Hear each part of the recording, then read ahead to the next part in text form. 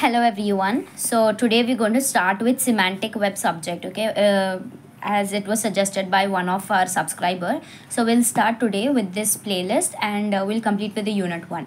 So semantic web is basically so before diving into the subject, let's see some examples and then you can understand these definitions clearly. Okay, now let's say you want to search for a hotel in London. Okay, you're in London and you want to search for a hotel in London, and you are using some traditional search engines, which is Google, or you're using Yahoo, or some search engines you're using. Okay, what happens usually is you will get a list of websites that will match your keywords. Okay, but you don't get the proper information, everything on a single page, right? You have to break it down into single other things, and you're going to find it out in different websites, clear, according to the keywords that you're going to give.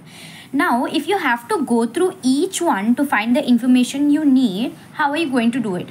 So in that case, semantic web is coming in the picture. Okay, now if we use semantic web, which is a search engine, basically semantic web is nothing but it is a search engine. Okay, now it will understand what your query is and it will provide you with more relevant results. Okay, now it will provide you with more relevant results, and this is because the semantic verb is using some kind of technologies. What kind of technologies it is using?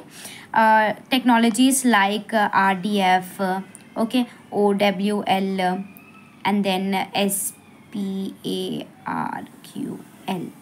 Okay, these are the three kind of technologies semantic web is using, because of which we are able to get the exact information what we are searching for.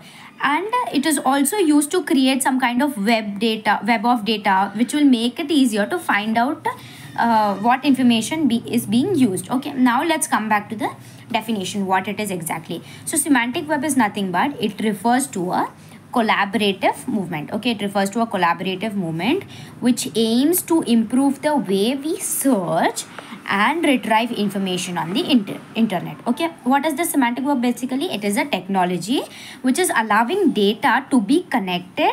The data should be connected, it should be shared, and it should be reused in different platforms. Okay, and in other words, if I say, it makes the web smarter by giving some data meaning and some context to it. Okay, this is semantic web.